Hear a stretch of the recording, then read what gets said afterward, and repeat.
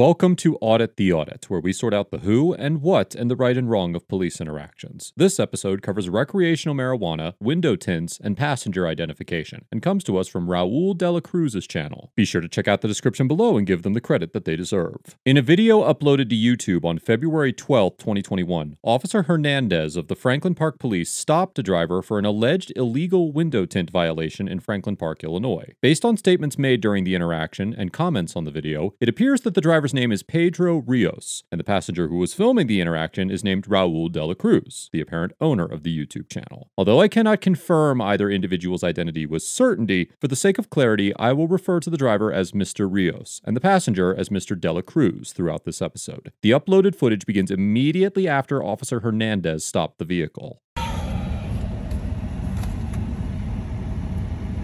I know you're pulling me over for the tints again. Yeah, just my friends, bro. We just stopped at the Walgreens. I'm gonna go pay this and take them off. Like, I don't get why I keep getting pulled over for the same thing. I'm gonna take them off.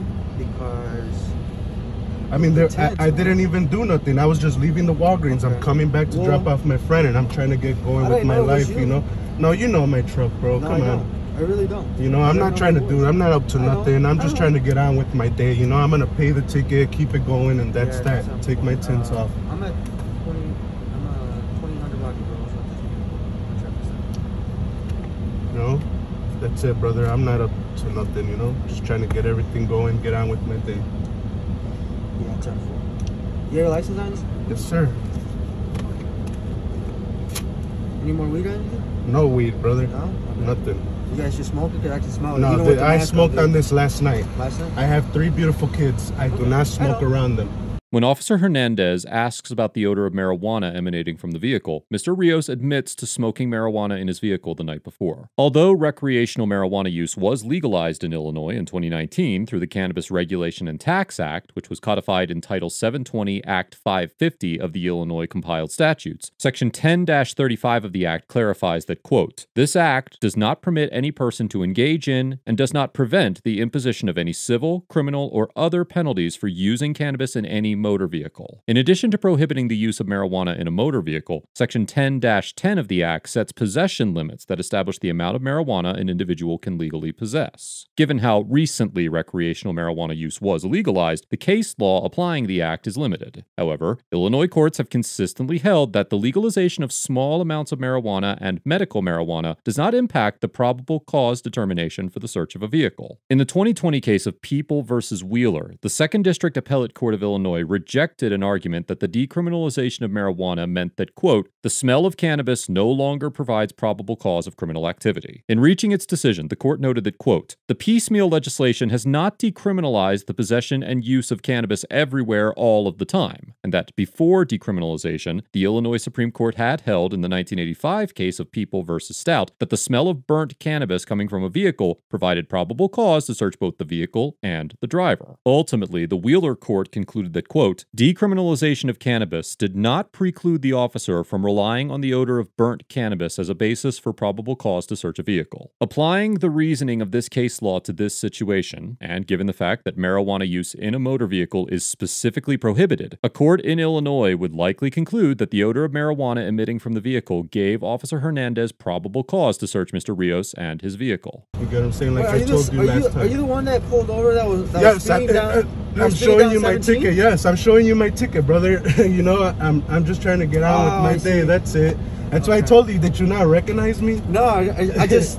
You know, I'm just trying to get on with my day. You just told me about your kids, and I'm like, wait, you look like this guy. Yeah, I don't smoke in front of my kids. I smoked last night. That was that, man. You know, nothing going on. You know. All right. You got your license there, anybody? Yes.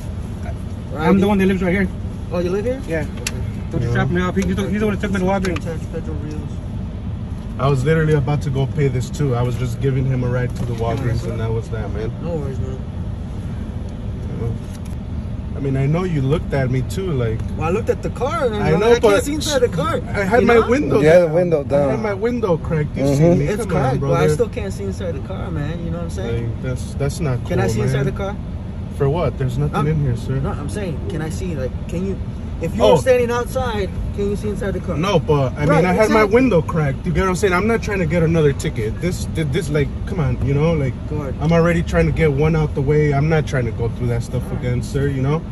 Mr. Rios reminds Officer Hernandez that he has already given him a ticket for the window tint and informs him that he was on the way to remove the tint when he was stopped again. While the law usually does not prohibit ticketing someone twice for the same violation if the issue with the vehicle has not been corrected, police officers and courts typically grant some leeway in allowing individuals a reasonable amount of time to fix the issue. However, in some states, such as California, officers will issue fix-it tickets for correctable violations such as illegal window tints, equipment issues, driver's license or insurance violations, and expired registrations. When a fix-it ticket is issued, the officer will provide the driver with a deadline to correct the violation, and if they do so before the deadline on the citation, the court will dismiss their case. In California, for an individual to prove that they have remedied the issue, they must have an authorized individual, such as a police officer, a DMV employee, or a court clerk, sign a certificate of correction and provide a copy of the signed document to the court. While it does not appear that Illinois issues formal fix-it tickets, judges will often discretionarily dismiss traffic cases for correctable violations when the defendant can offer proof that they have fixed the problem. In some situations, it may be possible for individuals to pursue civil court actions against police officers that wrongly ticket them by suing them for malicious prosecution. However, courts generally do not favor malicious prosecution cases, and it is very challenging for an individual to successfully sue an officer under this cause of action. As the Illinois Supreme Court explained in the 2019 case of Beeman versus Friesmeier, quote, "To state a cause of action for the tort of malicious prosecution, the plaintiff must prove 5 elements: the commencement or continuance of an original criminal or civil judicial proceeding by the defendant, the termination of the proceeding in favor of the plaintiff, the absence of probable cause for such proceeding, the presence of malice, and damages resulting to the plaintiff." The Beeman court also concluded that, quote, "Police officers may be subject to liability for malicious prosecution if they initiate a criminal proceeding by presentation of false statements or by withholding exculpatory information from the prosecutor." Given the serious requirements to prove a malicious prosecution claim, it would be nearly impossible for Mr. Rios to succeed in a case against Officer Hernandez, even if he had issued him another ticket. Like, I'm just trying to get this out the way, take them off. You know, you see me, I see you. Literally just busted it. Yeah. We made eye contact. I started recording you. Right when you pulled when you pulled in the car in. See you Sir, come on, man. I'm not trying. It's cool. It's cool. I got it on camera. I want to pay my ticket, take these tints off, and that's it. Go on with my day. I'm not for what, sir? I'm not doing nothing wrong. For what, sir? For what? There's nothing wrong. I didn't do nothing wrong, sir. I can smell the weed coming from. But there's nothing. I'm telling you. You want me to step out? Come on, man. Like, I'm just trying to go on with my day. Do you have a little bit of weed? No, this is all there was. This is all there was in the car. Okay, you know, like you're making my, you know, like I'm just trying to go on with my day, and you're like doing the most. Like, oh, what is this? For what, man? I didn't do nothing. Like,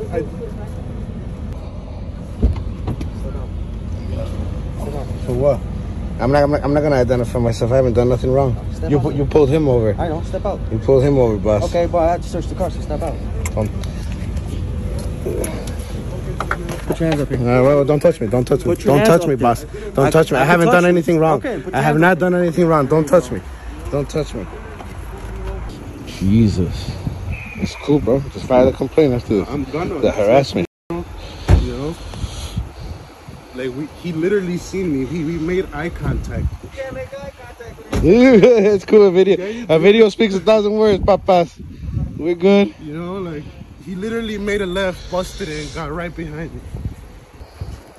Alright. You gotta change those tints, okay? Alright? Alright.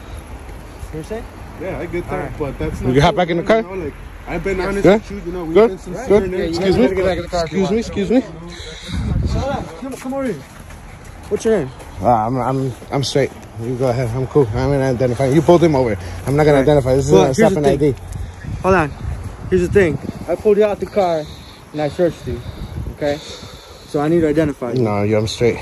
Okay. If it would have been a call, it would have been a different story. Since it's not a call, you just pulled him over. You pulled him over.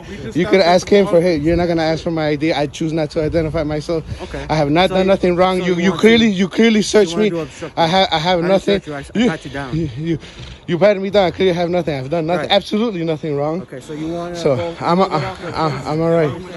After the search of the vehicle and its occupants is complete, Officer Hernandez demands that Mr. De La Cruz identify himself, and Mr. De La Cruz refuses. In most situations, passengers of vehicles that are detained during a traffic stop are not legally obligated to identify themselves. However, in situations where state law requires individuals to identify themselves during Terry stops, passengers may have to identify themselves when police officers have a reasonable suspicion that the passenger is involved in criminal activity. In the 2004 case of Heibel versus 6th Judicial District Court of Nevada, the U.S. Supreme Court upheld a conviction for obstructing an officer against a passenger who refused to identify themselves when a police officer had reasonable suspicion he was involved in criminal activity, holding that, quote, "The principles of Terry permit a state to require a suspect to disclose his name in the course of a Terry stop. A state law requiring a suspect to disclose his name in the course of a valid Terry stop is consistent with Fourth Amendment prohibitions against unreasonable searches and seizures." However, even applying the Heibel standard, a court would likely conclude that Mr. De La Cruz did not have to identify himself in this situation. Section 107-14 of Title 725 Act 5 of the Illinois compiled statute states the quote, "A peace officer, after having identified himself as a peace officer, may stop any person in a public place for a reasonable period of time when the officer reasonably infers from the circumstances that the person is committing, is about to commit, or has committed an offense, and may demand the name and address of the person and an explanation of his actions." Although this statute is similar to the Nevada statute in Heibel in allowing officers to demand a suspect's name during a Terry stop, in the 2011 case of People versus Fernandez, the 2nd District Appellate Court of Illinois held that an individual, quote, "could not be convicted of obstruction for merely refusing to identify himself and refusing to provide identification." In reaching this conclusion, the court compared the Illinois statute, which does not specifically require a suspect to identify himself, to the Nevada statute, which states that a lawfully detained individual, quote, "shall identify himself." Even if Illinois required suspects to disclose their names, a court could easily conclude that Mr. De La Cruz was not the subject of a Terry stop at the time Officer Hernandez demanded that he identify himself. For example, in the 2019 case of United States versus Landeros, the 9th Circuit Court of Appeals held that a law enforcement officer may not extend a lawful traffic stop because a passenger refuses to identify himself, absent reasonable suspicion that the individual has committed a criminal offense. The court held that because the officers had no reasonable suspicion that the passenger had committed an offense at the time they demanded his identification, they could not lawfully order him to identify himself. In this situation, because Officer Hernandez did not demand that Mr. De La Cruz identify himself until after the search of the vehicle and its occupants had been completed, with no marijuana being found, there is a strong argument that Officer Hernandez did not have reasonable suspicion that Mr. De La Cruz was involved in criminal activity. I'm all right. Is that what you want to do? We're gonna go down I for got you. obstruction? If you want, go down for obstruction?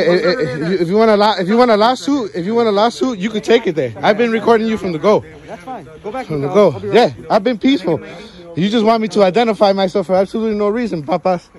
After Mr. De La Cruz refused to identify himself, the officers allowed the men to get back into the vehicle and left the scene without further incident. Due to the limited information available about this incident, it is unclear whether Mr. Rios or Mr. De La Cruz will be pursuing legal action. Overall, Officer Hernandez gets a C, because although he was likely within his authority to detain and search Mr. Rios and his vehicle, he attempted to identify Mr. De La Cruz after verifying that no drugs were in the vehicle, threatened to arrest Mr. De La Cruz for obstruction, and remained relatively rude and hostile throughout the encounter. There is a common sense argument to be made in favor of officers having the power to search a vehicle based on the smell of drugs. No one wants intoxicated drivers on the roads, but given the rapidly evolving legality of certain substances, it has been difficult for the complexities of the law surrounding the topic to catch up. Until then, there will likely be many misunderstandings regarding probable cause and the smell of marijuana in legalized states on the part of both officers and citizens. Once Officer Hernandez searched the vehicle, he had no reason to believe that Mr. De La Cruz was involved in criminal activity, but that did not stop him from threatening to arrest Mr. De La Cruz for obstruction. No effort was made to de-escalate until the other officers on the scene intervened, and Officer Hernandez opted to control the situation by threat of force, rather than attempting to find a peaceful resolution. Ultimately, Ultimately, no one was arrested, but Officer Hernandez certainly displayed questionable conduct and an unprofessional attitude. Mr. Rios and Mr. Dela Cruz collectively get an A, because although Mr. Rios could have invoked his right to silence more tactfully, they both remained calm and collected throughout the encounter, and they handled themselves well under pressure. Mr. Rios appeared to claim that Officer Hernandez had previously ticketed him for the same violation, and he made a concerted effort to assure the officer that he intended to have the tint removed. Offering a legitimate explanation to an officer is not always detrimental to your interaction. However, Mr. Rios' admission to smoking in his vehicle was unnecessary and damaging in court. Mr. Dela Cruz did a great job of maintaining a balance between complying with the lawful orders of the officers and preserving his constitutional rights. Mr. Dela Cruz followed every order that he was required to obey, and only challenged the officers when they attempted to exercise questionable conduct. I commend Mr. Dela Cruz for defending his Fourth Amendment rights without becoming overly aggressive or vulgar, and I commend Mr. Rios for remaining calm and honest throughout the encounter. Be sure to give your support to Mr. Dela Cruz's YouTube channel. You can find a link in the description below. Let us know if there is an interaction or legal topic you would like us to discuss in the comments below. Thank you for watching, and don't forget to check out my second channel for more police interaction content.